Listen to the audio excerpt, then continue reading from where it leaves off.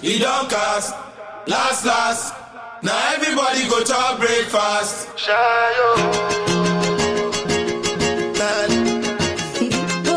Shayo.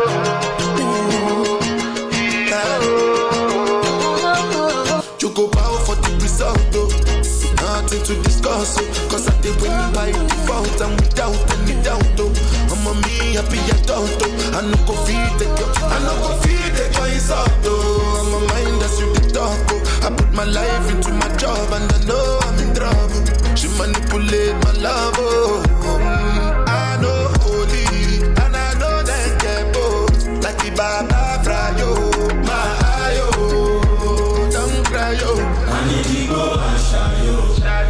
I need to go and shayo. I need to go and shayo. Got that shit, yeah, man. You don't know the slang, you over there front and shit. Nigga over there speaking Spanish and shit.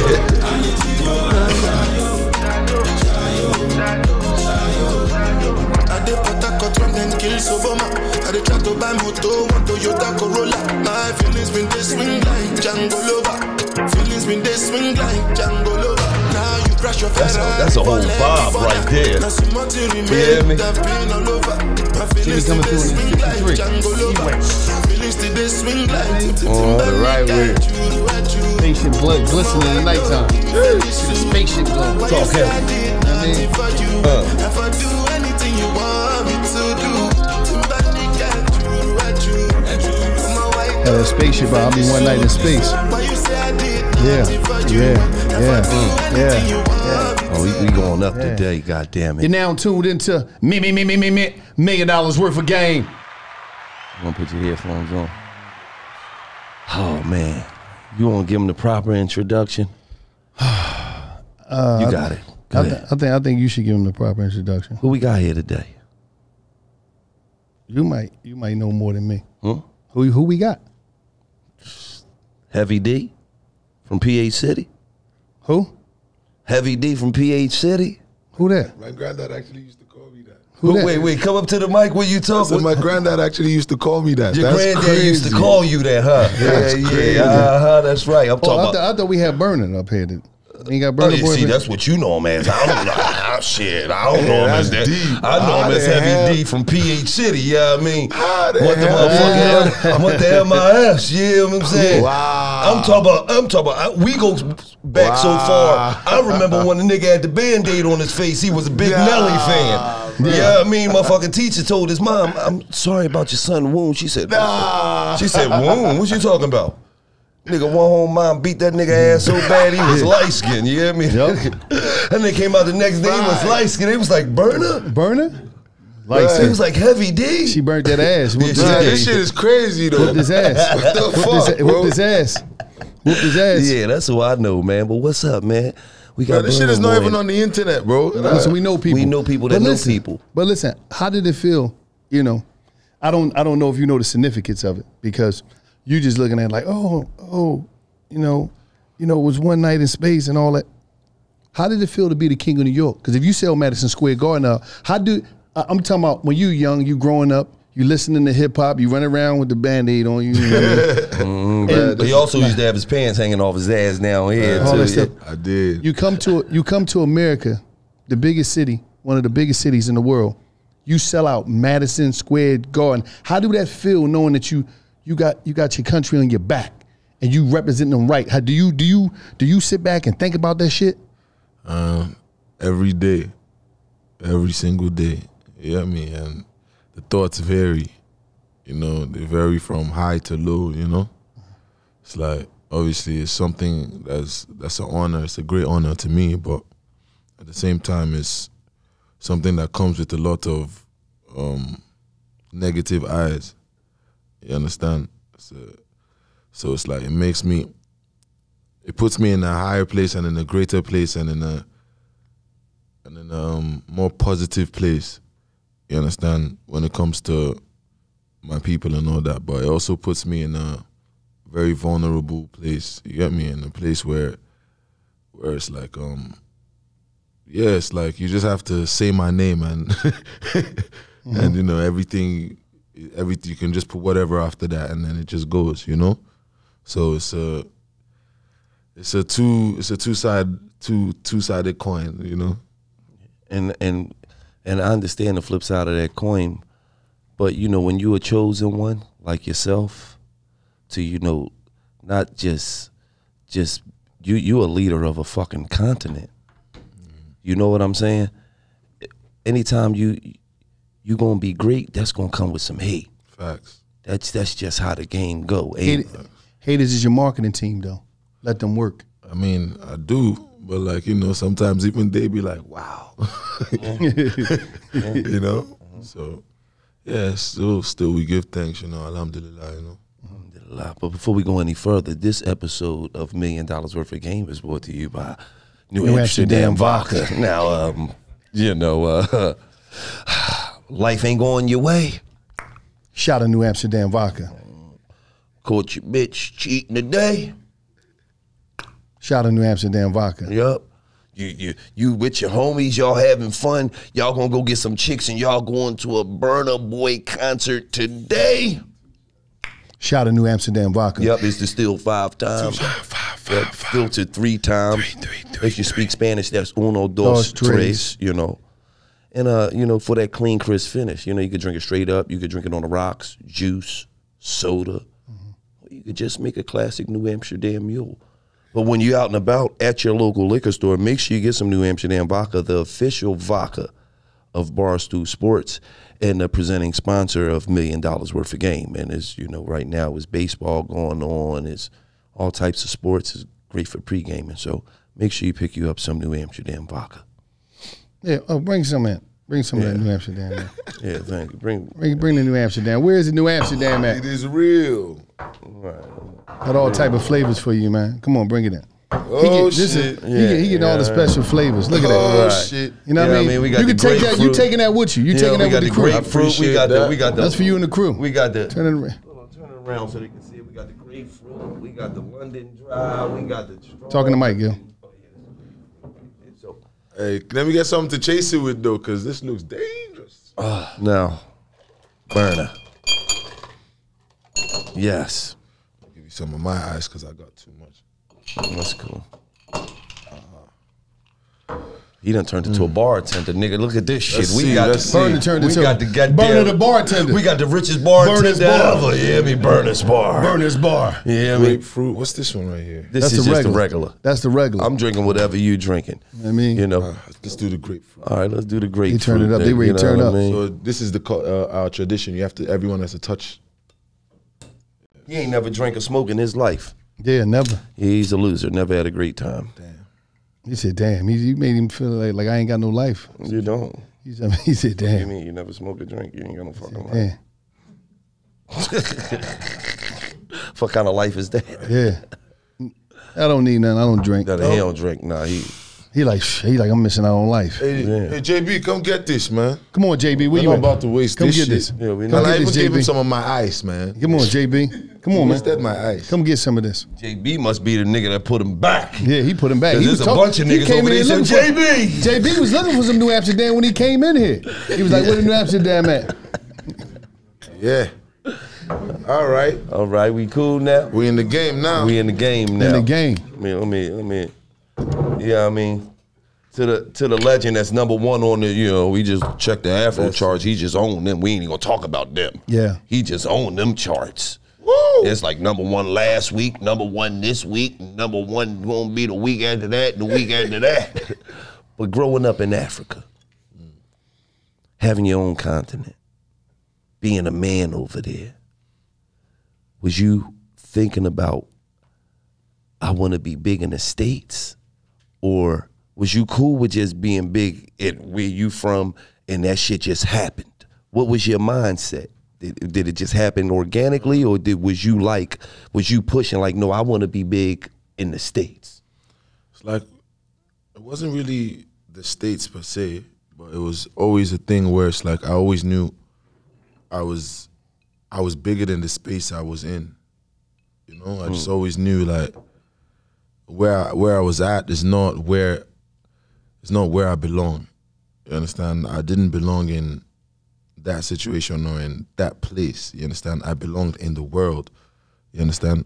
Because as far back as I remember, I identified myself as a global citizen and not a citizen of any country or any, you know, like right. That's always how I saw myself. I never saw myself as the guy from here or from this and that. Nah, I always wanted it to be something where if you're from China or you're from India or from anywhere, you can see me and identify.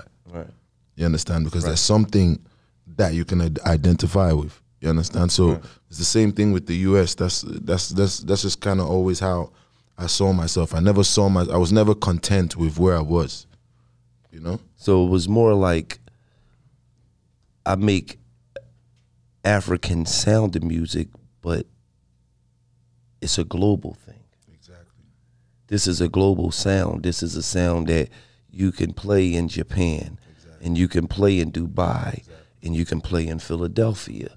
And so I understand the mindset. You said, you know, you just wasn't making music for African people. No. You know, when your mindset was, you know, I'm trying to make global music. I'm trying to make festival music. Exactly. I'm trying to make music I can perform in a village in Nigeria, in a village in Gambia, and in East, West, and North or South of Africa, and in the whole world, and in China, and in US, and in, you know, big stadiums in the UK, you know, like the same song. Absolutely. You know, that's kind of what I wanted, and it was never a thing of, oh, because I speak this language or that language. I feel like the music in itself is a language. Right.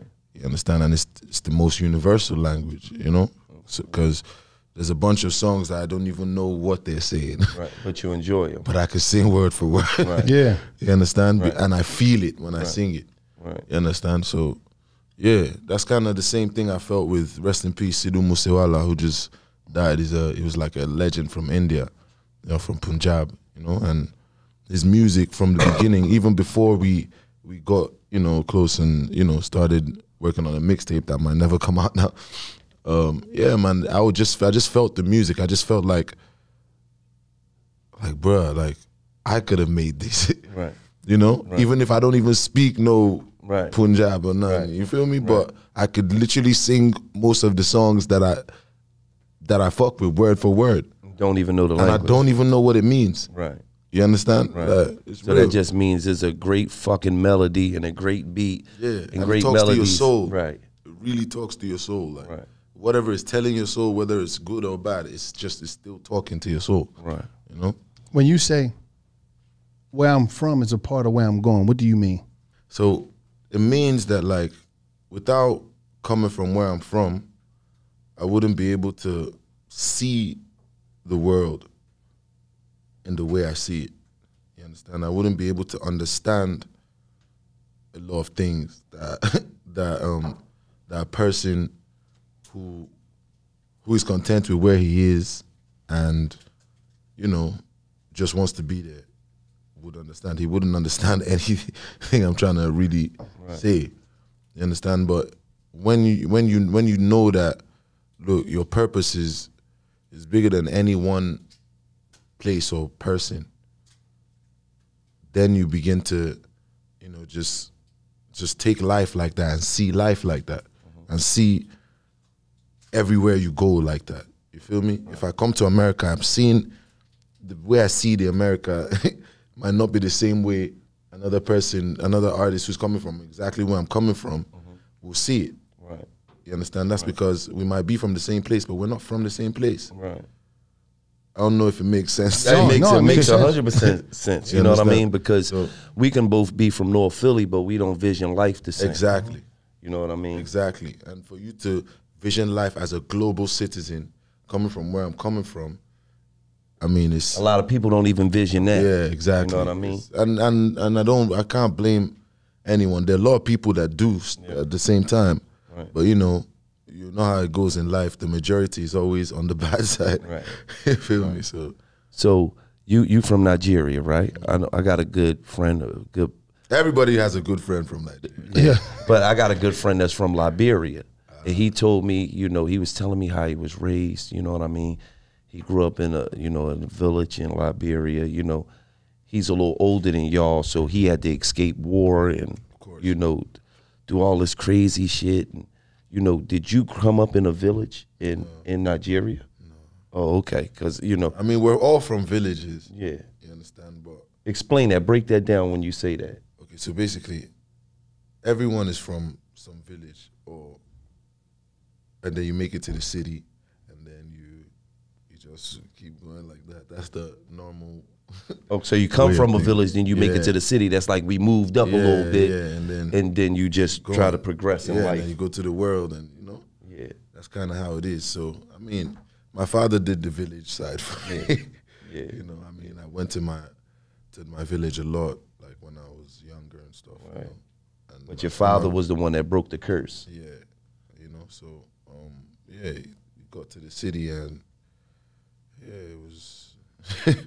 It was amazing, you know? Right. And at the same time, it kind of shows you how to what really the world is, like, without any filters.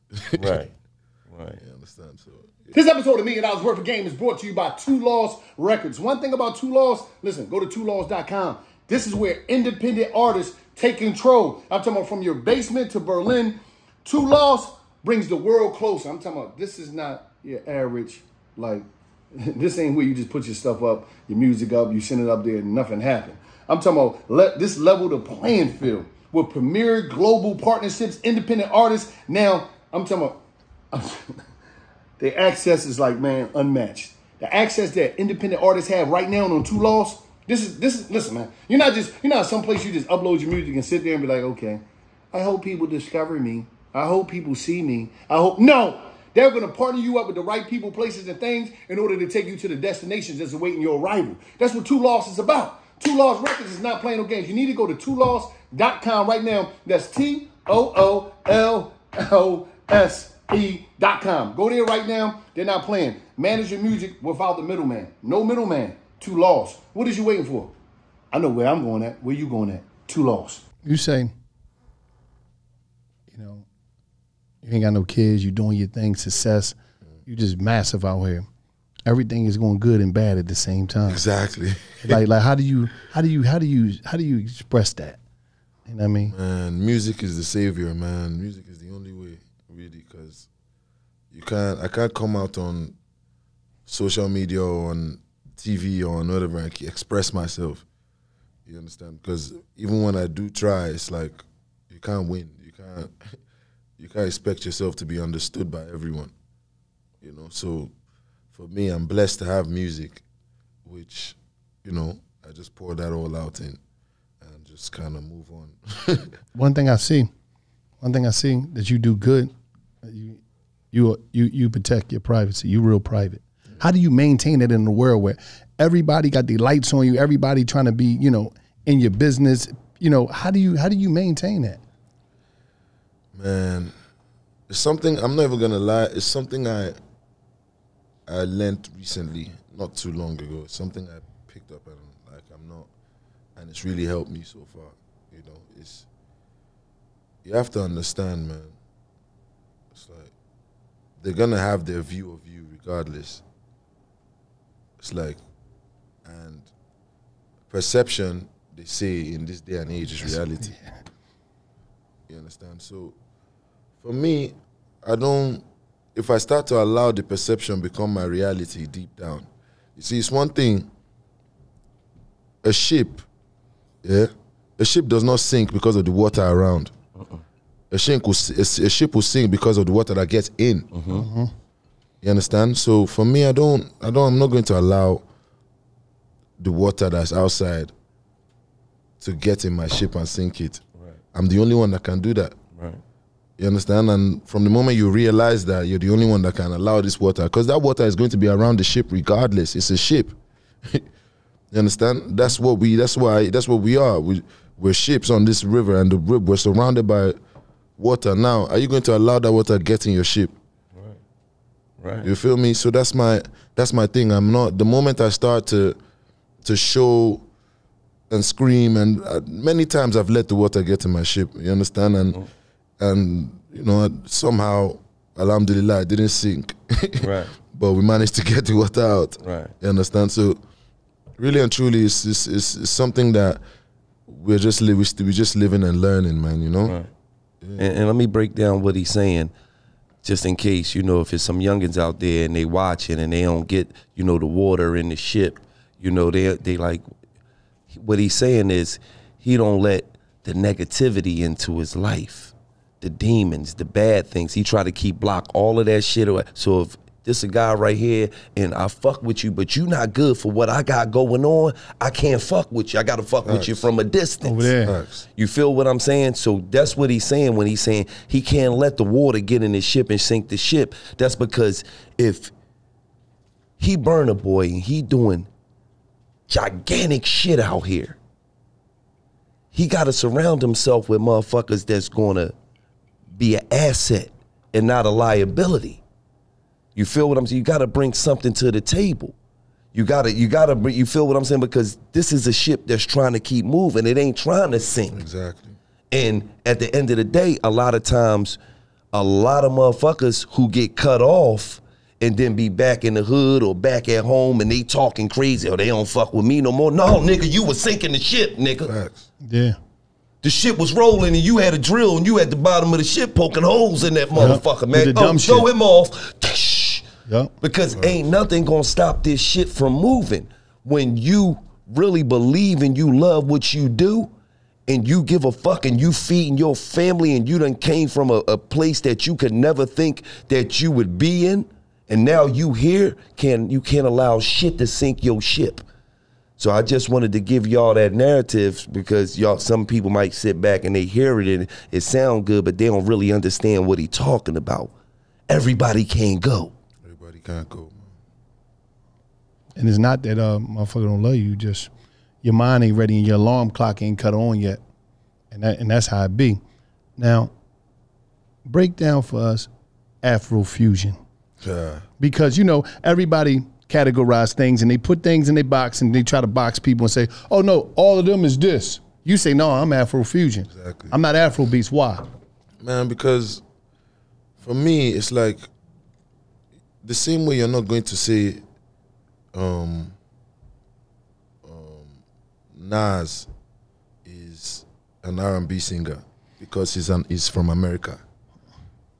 And the most famous, well, that was the wrong analogy. You won't say fucking Whitney Houston was a rapper because rap is the most popping thing now. Right.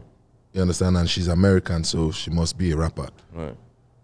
I can't accept that because I'm not a rapper. Right. Yeah. Right. You understand? Because so now it's like in Africa, when you talk about music, first thing they say Afro Beats.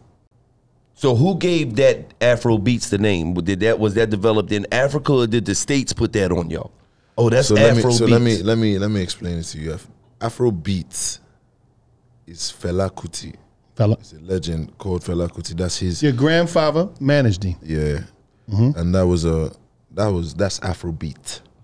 You understand? Now, years went by, and Nigerian musicians started, you know, started dropping music that was becoming something. Yeah. So naturally, a name. They needed to call it something to be able to identify with. Yes, you understand. And somehow they just said Afro Beat and added an S. I don't know how. I don't know what sense even that made, but that's what happened. You understand? And somewhere along the line, all the music that comes from Africa now, they just write Afro Beats. So, but this is what I'm asking you. The name was originated, the Afro Beats. It was not named Afro Beats. It was called Afro Beat. And that was only Fela. So who put the S on it? Was it the States? I have no idea. Yeah, maybe it's the UK or maybe it's, I don't know who. But somebody did. But it wasn't beats in Africa. It wasn't Afro Beats in Africa. You understand? We had High Life. We have Juju music. We have Fuji music. We have all types of music. We have South African Kwaito music. We have Amapiano now. We have all types of music. But so And we even have, to be real, we have real African hip hop, like real African, like, yes. you know. So we have Afro pop, we have all types of genres in Africa. So to be really sincere, for you to just call everything Afro Beats, it kind of does a disservice to the artist. Yeah, because you putting everybody in one fucking genre. You don't put Whitney Houston and Jay-Z in the same genre. Exactly. So for me, it's like when I started the Afro Fusion thing, it's like my music was not the same as anything that was out. It's like everybody else's stuff kind of sounded the same, not to be, you know, funny, but this is what it was. It was one kind of move, and for me, I just wasn't, there was nothing that I could identify myself with. So I just said, you know what, I'll call it Afro Fusion, because it's a fusion of everything, really. And the Afro Africanness is the thing that covers it. That is the bottle that holds the whole drink. You understand what I mean? So for me, that's why I always make sure that everybody knows this is what I do. It's Afro Fusion. You understand? So I mean, however you want to run with that is up to you. You know, so when you see me on Afrobeat charts and Afrobeat, whatever, it's because, I mean, maybe Afrobeat is the big umbrella, and then there's all these subgenres. Right. I don't know. I can't really tell you. Right. Is it anybody else that you identify as Afro Fusion too? No. That's your thing now. You say your father, I mean your grandfather was the manager.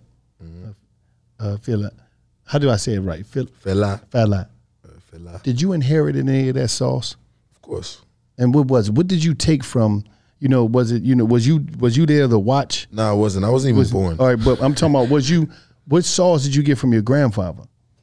For me, he's somebody who will call me in at any moment and drop his 2 cents.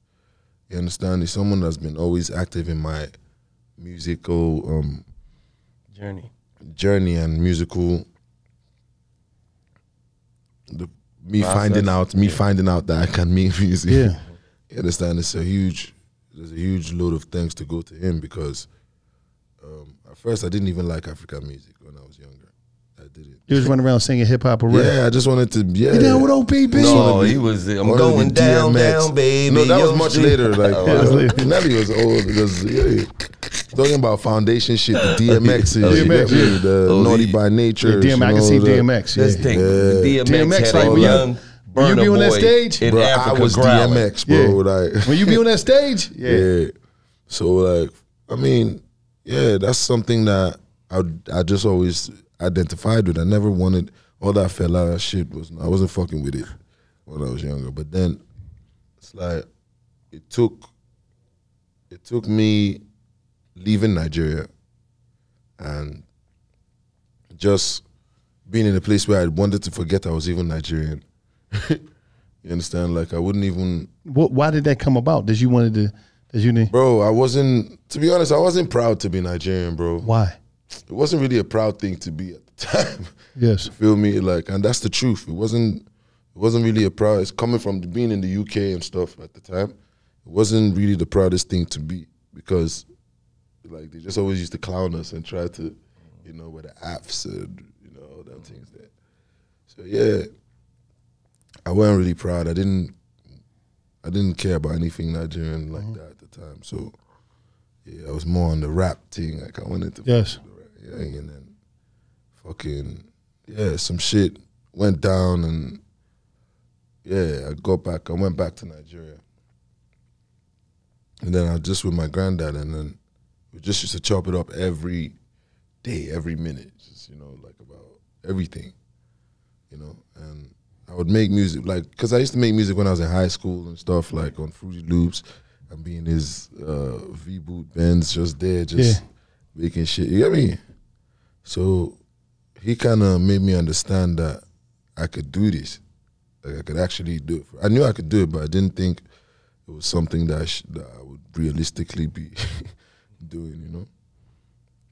Because I didn't even like my voice, to be honest with you.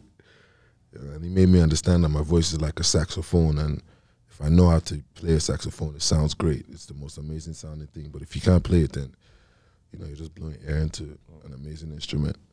You feel me? So it's a lot that I've learned from him and that I've picked up as well, and shaped me into, the Burna Boy I am today, Absolutely. What's the best advice Grandpop gave you? Fuck everybody. Yes, that was perfect. He said, fuck all that everybody. Yeah, because at the end of the day, man, there's nobody that's not liable to change on you. So it's not even something you should blame people for. You should blame yourself. You understand? So that was deep. That was deep. I'm feeling that. Anybody can change on you at any time. Yeah, real shit. Well, I always look at life like this. You do me dirty, that's on you. You do me a dirty a second time, that's on me.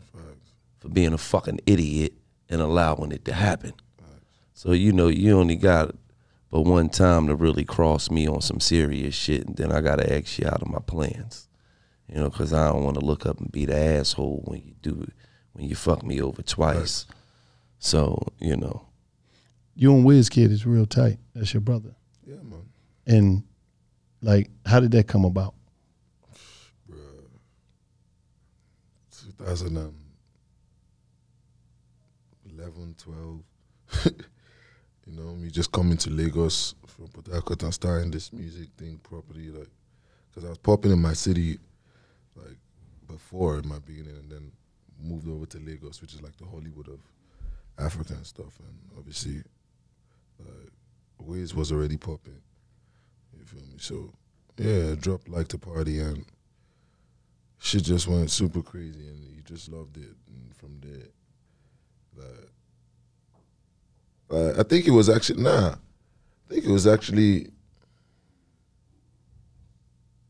let me try and remember this shit. Was it him? I think it might have been him and Lewa. That was the first ones to really take me out in clubs in Lagos and stuff. You feel me? Embrace you. Yeah, like that. You feel me? I mean, the first person was really Sauce Kid, but he ain't take me out nowhere.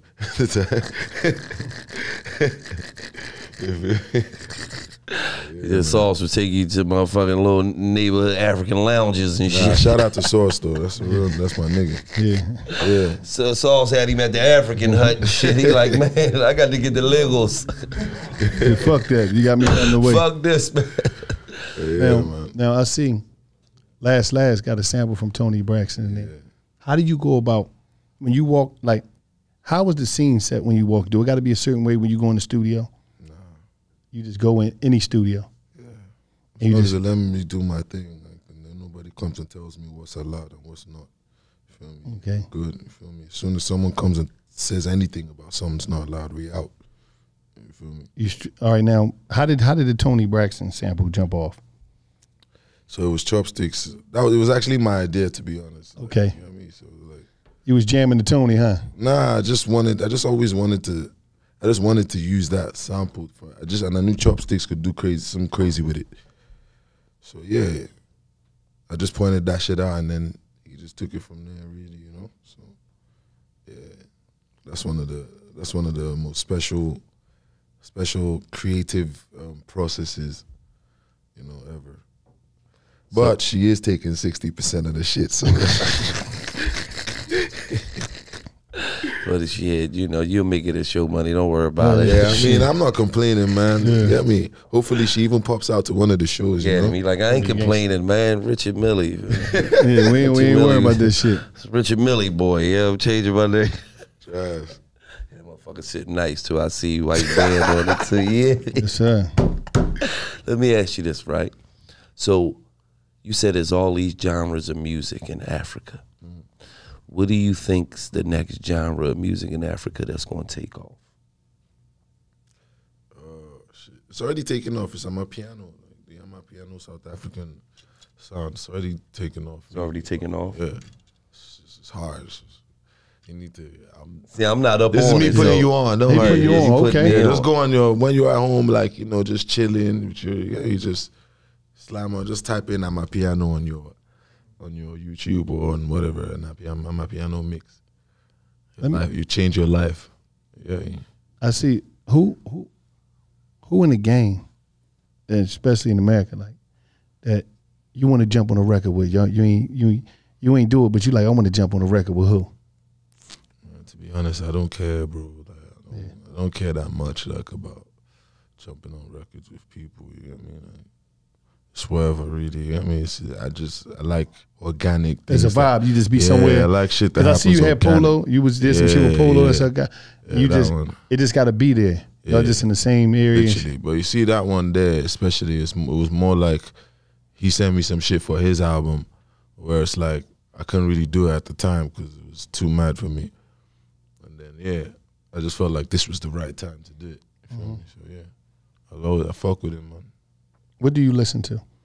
Like, what did you listen to? Honestly, I listen to whatever comes on, bro. Like, it's like I'm always ready to, I'm excited about listening to shit that is just different, bro. Like, you know? Yeah. If you had to listen to one album for the rest of your life, what would it be? Shit. One. It would be the Fella album that has Sorrow, Tears, and Blood. Okay. Y'all got to go check him out for y'all young people that do what it is. Y'all got to check him out. They probably wouldn't understand or fuck with it, but that's the shit that plays strings in my soul. You get me? Mm-hmm. You coming to America now, right? You big. You know, you're huge in Africa. Now you're coming to America. You're bubbling. I'm talking about this is when you're first coming over. You're on your way up. What was your first time when you bumped into somebody or you came across somebody and they was like, yo, man, I fuck with you, man. I love what you doing, Burna. And you like, oh, shit, that's such and such. That's what's up. Like, you feel what I'm saying? Man. Can't remember, bro. It's a lot of shit that's happened, bro. Like, damn, let me try to remember some of them. Because I could imagine coming over from Africa, you know. Oh yeah, I mean, I remember in 2016, I was in London or something, and fucking Drake was performing and stuff, and he'd invited me to come over and shit to the show or whatever. So I'm thinking, what the fuck? Yeah. See, I knew I had to have one moment like, oh, and then I meet the nigga, and then he's talking about how much, because I had dropped some EP at the time called Redemption, you know, and he was just talking about how that shit's taking him through the tour, and that's how they be bumping on the tour. I'm thinking, bruh, like, I'm literally looking around to see if anyone else is seeing this shit. You feel me? Like, this was 2016, but you know. Now we're here. That was 6 years ago. Absolutely. When you left out of there, because you know, 2016, Drake the biggest nigga in the world. You know what I mean? He still was the biggest nigga in the world in 2016. 2013, fucking. So was that a moment where you like, this shit really going down? Like it's game time now, because not only am I respected in Africa, I already got that shit on lock, but I got the biggest nigga in the States saying, no, you that nigga. Like, I know there had to be motivation, like, okay, yeah, this shit really going down in all over the world now. You know what I'm saying? I mean, on some funny shit, it's like that week was just weird because right after that, a bunch of other shit just start happening, like fucking I had Elton John putting me on these on these playlists and shit. That's crazy. Like Elton John, I know you seen it like. You feel me? And this is like the day after this shit. Like, yeah, because Drake put the text out. Nah, Burna's a he ain't good guy. put no text out. I'll tell you right now. Drake put the man's text out. Burna's a good guy. What? Elton said, I got you. I'm adding him on the playlist. It's like, bro, it's like you saying to yourself, how the fuck you have Benny and the Jets put you on a fucking playlist? You like, this ain't no regular joint. Right. This is something massive. Exactly. You feel me? And then shit like that just kept on happening throughout that week. And then I'm like, okay. Shit real. Yeah. It's real. Yeah. And then I start seeing the hugest artists just kind of like being inspired by my melodies and stuff, and like I would hear it in their records and shit. You feel me? Yeah. Like that's when I'm like, okay, I'm the best. Yeah. but we talking about in 2016. Yes. But how do you go? Because this is what I think a lot of people need to pay attention to. How do you go from getting all that praise, all that applause, all the accolades from legends, to still keeping that same hunger, that same drive, that same all the way up to now when you just, you're selling out Madison Square Garden and you want to fucking say you selling out Madison Square Garden and you on a stage like you just got in the game, you hungry than a motherfucker. How do you keep that hunger and that discipline to keep going, not get big headed and just say, I'm getting up every day. I'm getting up every day. How do you do that?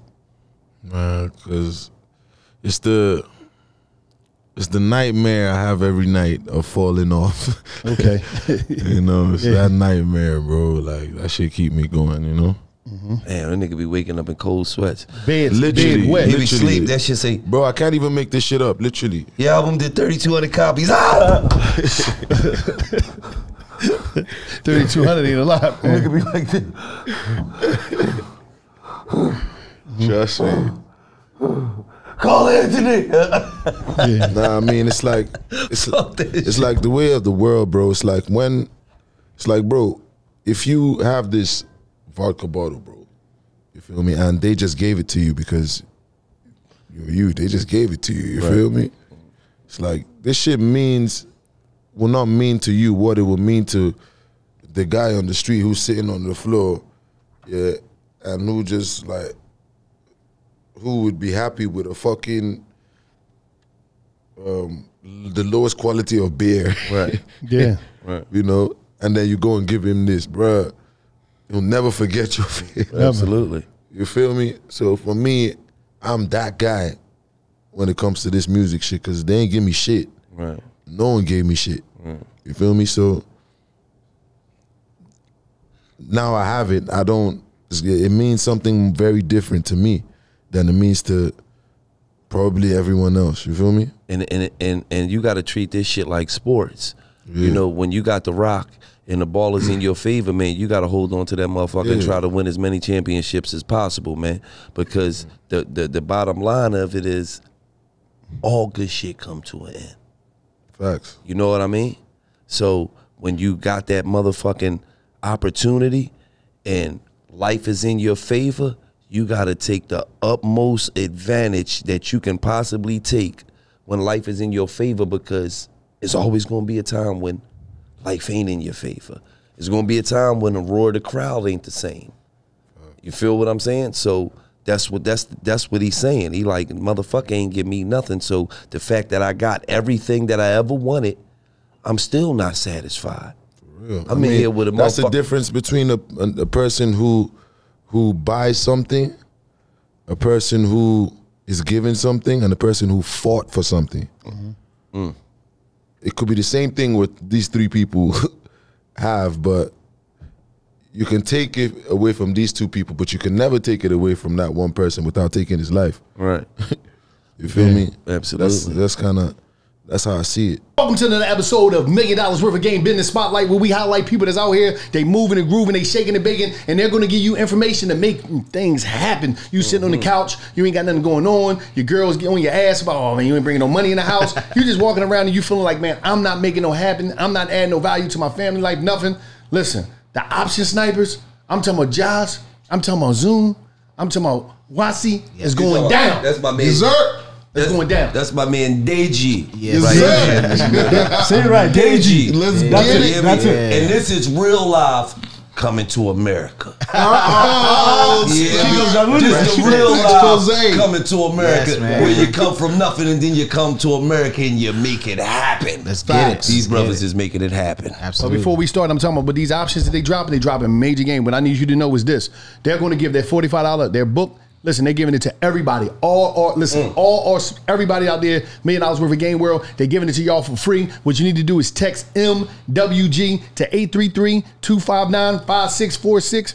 833-259-5646. That's MWG. You're going to get their free ebook. I'm telling you, I need you to get that first. I need you to get this information. What I'm telling you first, then they're going to give you the game of what they're doing. They're the option snipers. They're not playing no games. Now, Josh, tell them how you got in the game and tell them what you do, man, so they got to understand about this option game. So it's funny how you said it's a game, right? So I got into option. I was a nurse, mind you. First of all, I was an ER nurse, actually saving people's lives, but they were paying me $125 a day.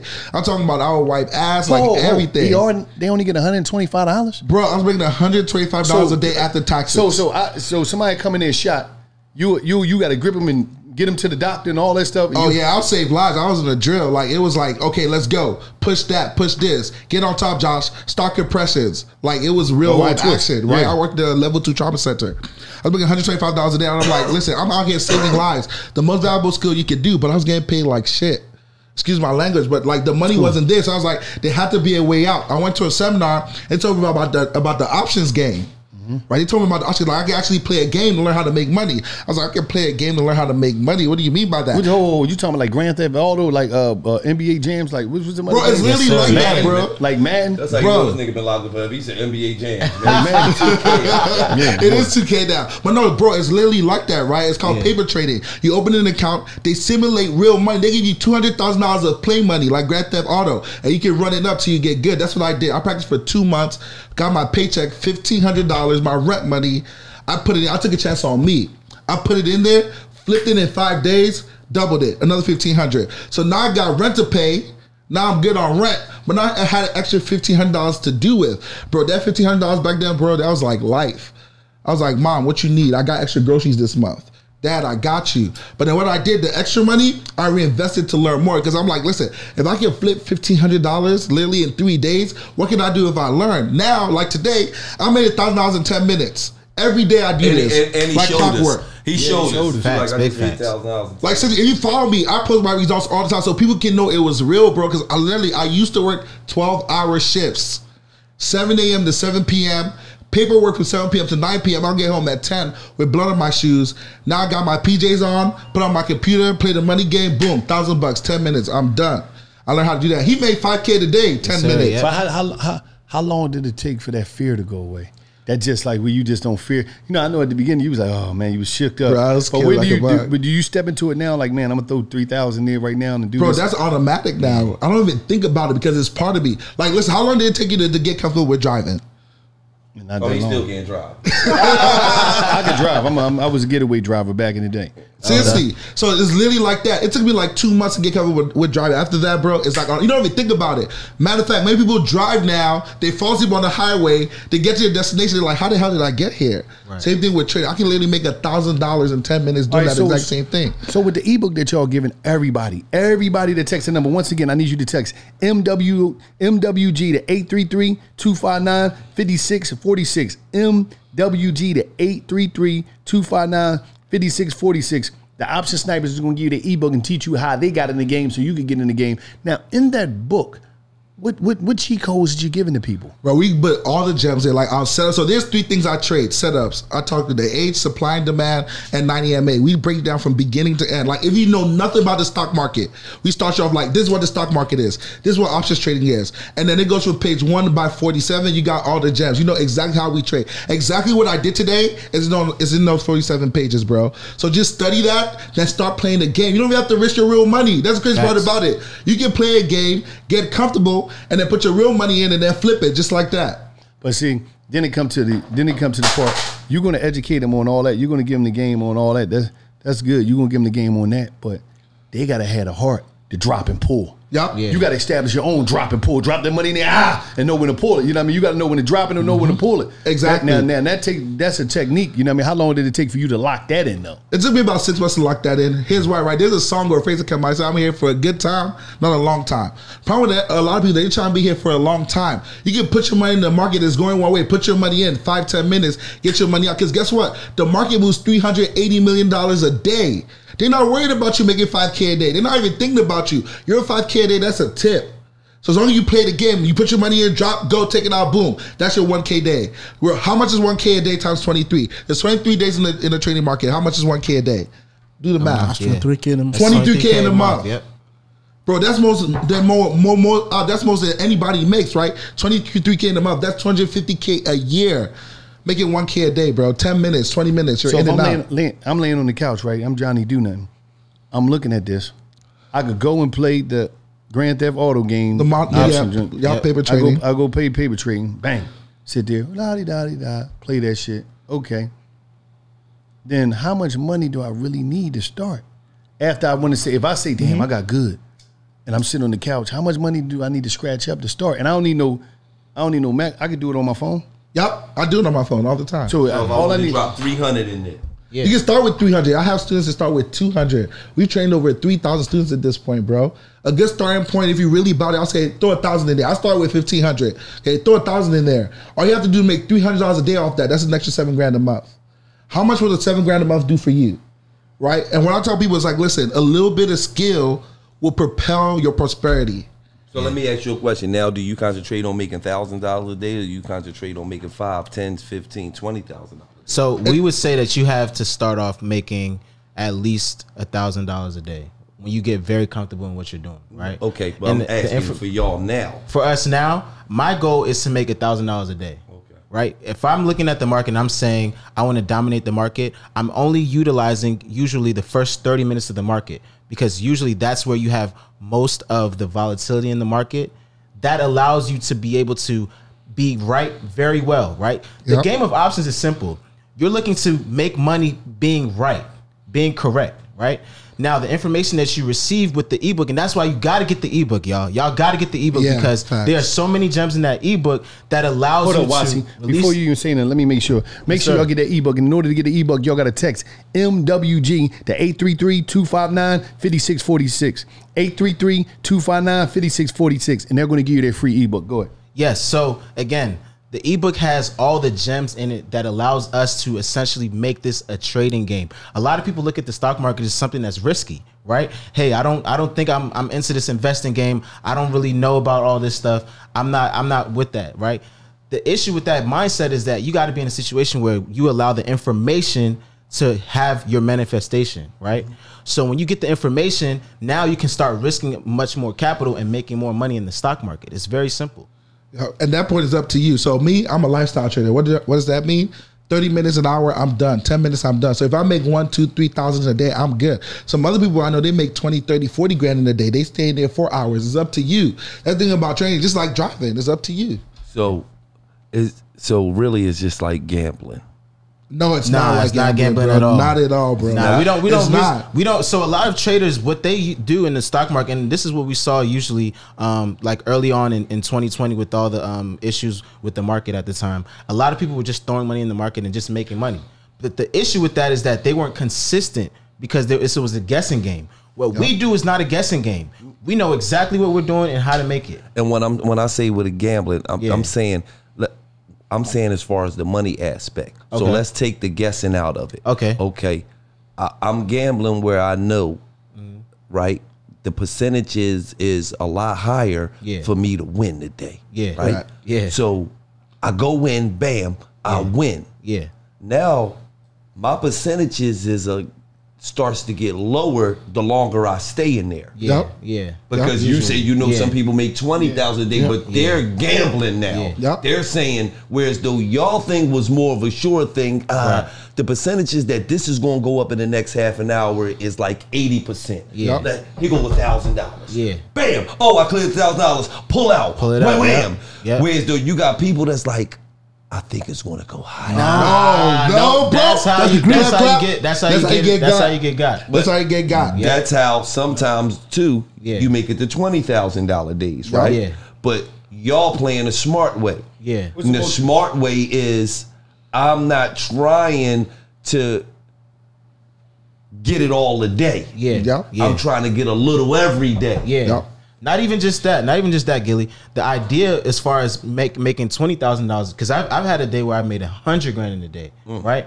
But I've had multiple 20K days, and usually with those days, I'm not having one trade make it 20,000. No, I'm having 10 trades make me 2 grand, right? Because when I'm going in and pulling out, it's as simple as it's just math, right? I can get a play where I'm making 10% 10 times versus making one trade for 100% in one trade, right?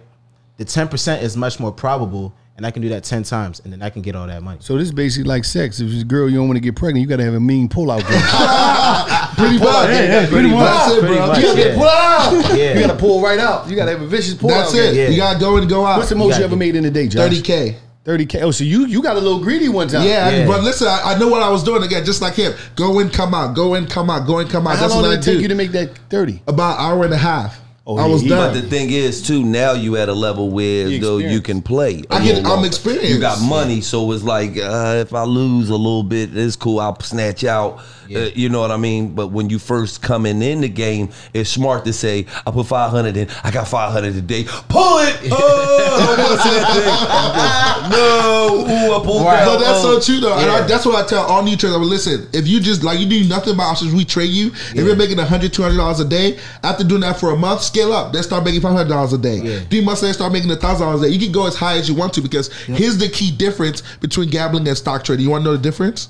Break it down, When you bro. go to the casino, it's one-on-one. It's you versus the dealer. It's you versus the casino house, and the house always wins, right? But the difference is in the stock market, there's millions of people gambling all the time at the same time. But guess what? There's nothing as predictable as human behavior. So if you can predict human behavior, look at the chart. It's like, you see that, get in. You see that, get out. You can predict it almost to a science. You get in, make $1,000, you're done for the day. Yeah. And when we teach people how to see that, bro, it's a game changer. And all you need is 5th grade math. Right. Yep. So let me That's ask you a it. question. When it starts going down, does it go down drastically, or does it? So you might I have love made that. $1,000. You like, okay, I'm at 1,000. Fuck it. I'm gonna try to let this motherfucker run up to 15 today. I'm being greedy. Oh, I'm back down to 800. Pull out. Listen, you better pull out Yeah. quick. So I what- put stop. Go ahead, bro. What we say is take profits, not screenshots. All Yeah. right. A lot of times you get into a trade and you made a lot of money. What's the first thing you want to do? Take a screenshot, Show your friends. show all your friends. Here's the issue. Immediately after you send that screenshot over to your friends, Oh my God. your money might have came down a lot. So instead of taking the screenshot first, you want to your make money. sure you pull out, just like we said, drop and pull, right? You take your money out and then you take the screenshot and show everybody. You know what I'm saying? Like,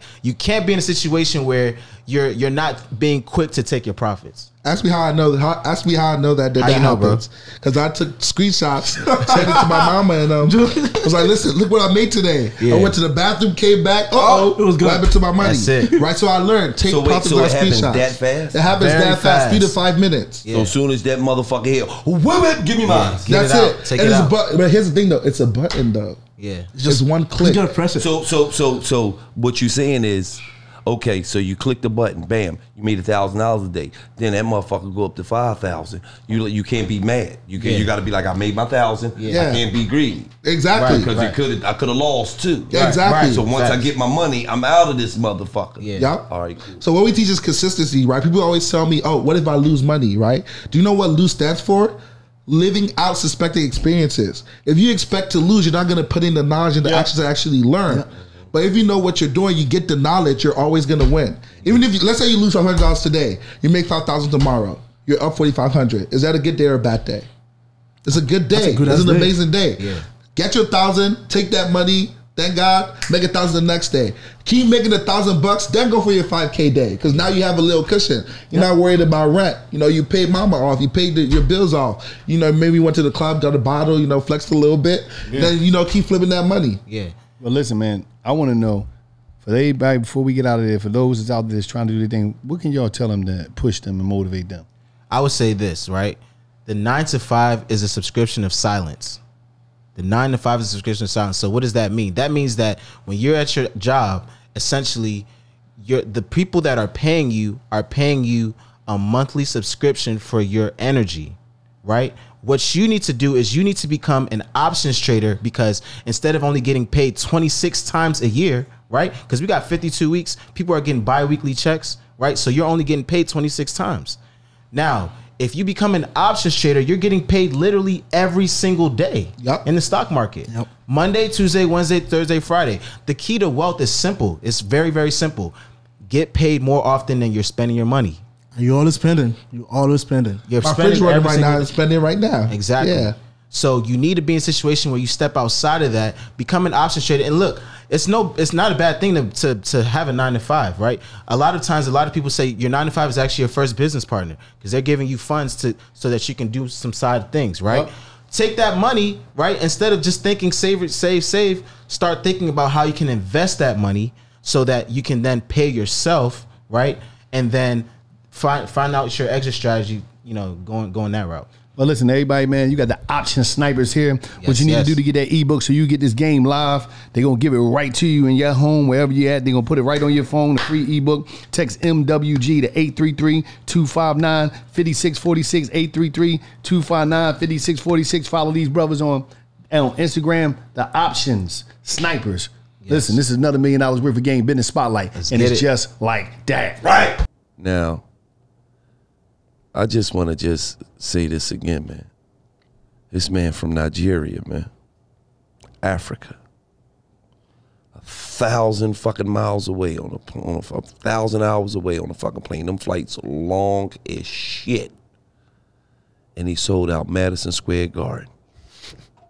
When the motherfucking New York Knicks be having hard time selling out Madison Square fucking Garden. Put that into perspective. The New York fucking Knicks always be 7,000-8,000 fucking short from a sellout.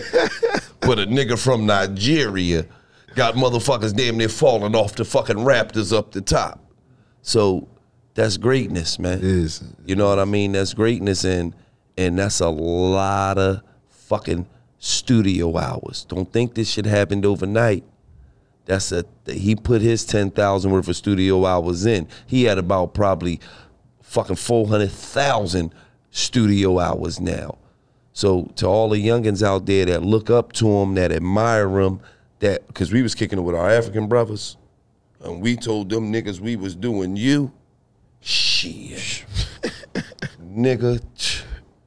You would have thought we told them niggas Moses was parting the Red Sea out there. Burna Boy, oh my God, them niggas lost their fucking minds.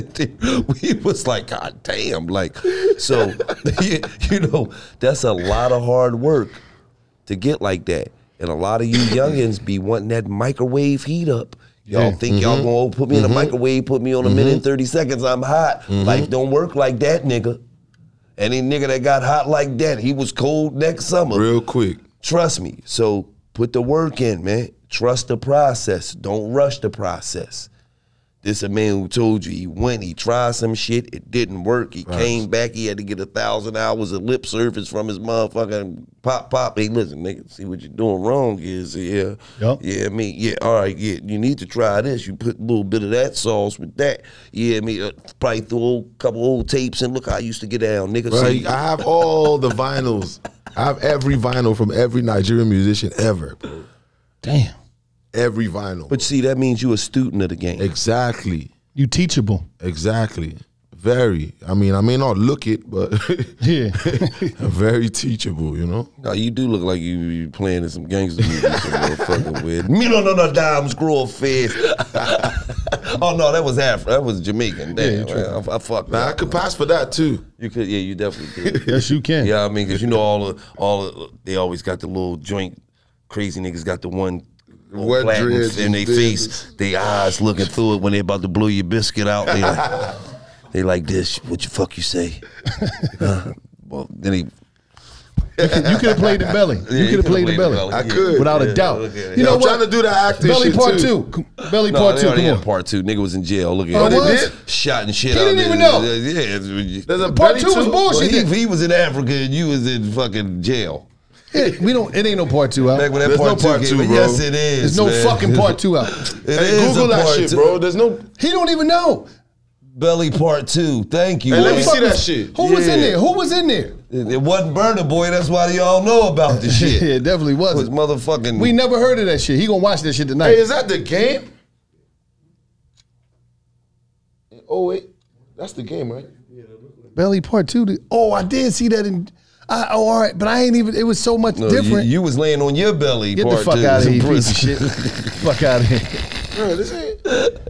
He said, "Oh yeah, I do remember laying on my belly." Fuck out of here. Wait, did the shit hit? I ain't see that shit. You ain't see it. Nah, you see, I just knew it was out. Yeah, I mean, at the belly one, you don't want to see the belly two. I'm just saying, like, Nah, they should do another belly too, because this was not it. Yeah, that was the he didn't see it. This was not it. He ain't even see this shit. But he like, if I ain't never heard of it, that shit wasn't slapping. Yeah. So you need to do this one now with me. Yeah, you got to see. You're gonna think about shoot your own shit. You got the bread. You can shoot your own movie, call it whatever. Yeah. Now they got Top Boys. Ain't that what it's called? Top From Boy. Africa? That's the shit. Y'all need to shoot some gangster shit in Africa. Yeah. You know what? A personal love letter to your fans. That's what this album is about. Exactly. And why? I mean, it's like most of my albums are more like general. You know, it's more about what's happening everywhere and in the society, and you know, it's more a product of its environment. All my albums and stuff, but this time I want this album to be a product of me and me alone, really. You know, and that comes with a package, you know. It's like, so basically the album is like on my birthday, right? So just picture this, right? So it's my birthday. I've turned 31, like on the 2nd of July. And you wake up on your birthday, you get messages, you get the, you know, from your little cousins, everyone, your friends. And then you're alone at home at first, you know, and then obviously you're thinking and you're reflecting and you're in your head. You understand? It's like, bro, I'm 31, bro. Like, you feel me? Like, you just have a lot. You're thinking about what the past. You're thinking about where you're going. You know, all types of shit. And then you get to drinking, and then you're partying, and then it's like all your peoples come through, and then, you know, it's the pregame in the house, and then, you know, you party, have some deep conversations, and then, yeah, you kind of start thinking about what's happening where you're from and what you can do and how, you know, if you're doing enough, you know, like type shit. And then, you know, you have somebody who's one of your peoples who's there to, you know, pick you up when you start getting there, like, bro, you're good, bro. It starts reminding you of the shit you do and how, you know, you can't save the world and you're not the government and you're not, you get me? And they're like, yeah, man, that's true, fuck it. And they go back to partying. You feel me? It's just that whole roller coaster, man. Like, you know, that's really what I'm trying to, that's how my head was when I turned 30. And I guess it might be a little better when I turned 31. But yeah, I'm trying to bring the whole world into that mind set, you know, with this album. Well, they say a lot of times when you drink alcohol, you know, it brings your true feelings out. So when you drink and you start thinking about stuff like, you know, am I doing enough for my country? Am I gonna do more? That's just all feelings you got, you know, hovered up inside you, man. And that's just, you know, because motherfuckers, they start drinking and they be thinking about one thing, some ass. You know? They think about who they gonna lay down and spray down. I mean, you think about that too. Yeah. Shit. But it's after your homie big you up. Man, you're not the fucking government. Exactly. Chill out. You're like, yeah, you're right. She got a fat ass. I'm not the government, you're right. So, but you know, that just show that you a good person, man. You got a good heart. Yeah. You know what I mean? And that's probably why God blessing you in the way that he's blessing you. You know what I mean? And keep going up, man. When you got the rock right now, Africa has the ball. The whole Africa. I'm talking about, man, take that shit and run with that shit for 10, 12, 15 years like the South did. And you got so you ready to tear it up on tour this summer. You ready to fuck up Detroit, Chicago, Houston, Atlanta. God. This shit ready to be a zoo. Mm-hmm. It's ready to go crazy. I know you charged up. Man, I'm always excited to be on tour, man. I'm on tour all the time. So it's like, it's my happy place, to be honest, except when I'm scared of I'm actually kind of scared of flying, to be honest. What? All that flying you gotta do? I'm still scared. So every time that it's going up, you should. No, it's not the going up, man. It's the turbulent shit. Yeah, man. That shit drop. You I like, don't fuck with that, bro. You know, I don't I'm fuck cool. with that, bro. I'm cool when the pilot tell you. Yeah. But if they don't tell you, you see, but I see a little turbulence coming up ahead. It's like with the jets and shit. They don't never tell you shit. They don't tell you shit. Them bitches shaky then. Yeah, man. Them jets. They ain't small. Oh, they ain't no regular plane. You be on that Harlem shaking. So you be like, oh man. You be, look at them. They all scared. They're like, yeah. Everybody's shook. No one in here can tell me they ain't shook. They shook. Don't try to act like he's him by himself. Can tell me they ain't shook, bro. Right. That nigga scared. I ain't. Yeah. All Except maybe y'all. I don't know about, but everyone that be on jets no, with shit, me, we scared. we're all shook. Everybody's scared. We be on 757s in first class. shit That be like, motherfucker get to shaking a little bit. When it drop, he be praying to every god. But see, at least that one is like, I know that there's a bunch of people on the plane, so it's like God must answer one of them. You know, if you don't answer me. I might be fucked up, but not one of them. Yo, look how niggas think. He like, it's 500 people on this plane. God's got to answer somebody. The baby is somebody, the dog. Somebody. He like, it's 8 niggas on this private jet. We might not all be shit. We might not make it. That shit crazy, man. Yeah, man.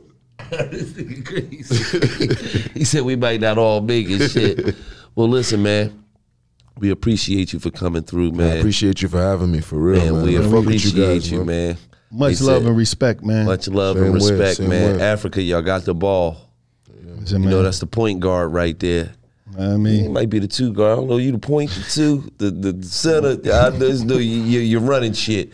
You feel me? And shout out to everybody from Africa that's doing their thing, man. Because it wasn't just Burna Boy. It was a joint effort. Facts. You know what I mean? To make the world acknowledge y'all and finally say y'all the shit. Yeah, facts. In real life. In real life, y'all the shit. You know, you got motherfuckers like Future, that's some of the biggest niggas over here sampling Tim's and it's like, that's some dope shit. Yeah, man, big up Tim's as well. Get well soon. I heard she was going through some health issues, man. So get well, Tim's. Yeah, get well, Tim's. Absolutely. Man.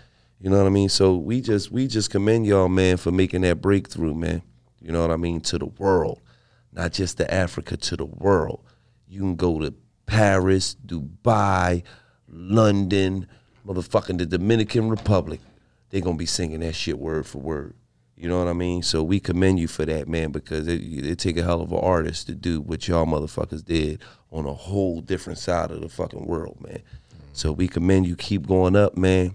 Keep being the best version of you that you could be. Yes, sir. And it's all love. Anytime you got anything coming out, $1 million worth of game is here. We here. Definitely. I really appreciate that, man, for real. Much love, man. For real, man. Real talk, man. And we fuck with the guys, too, because they be checking the show out.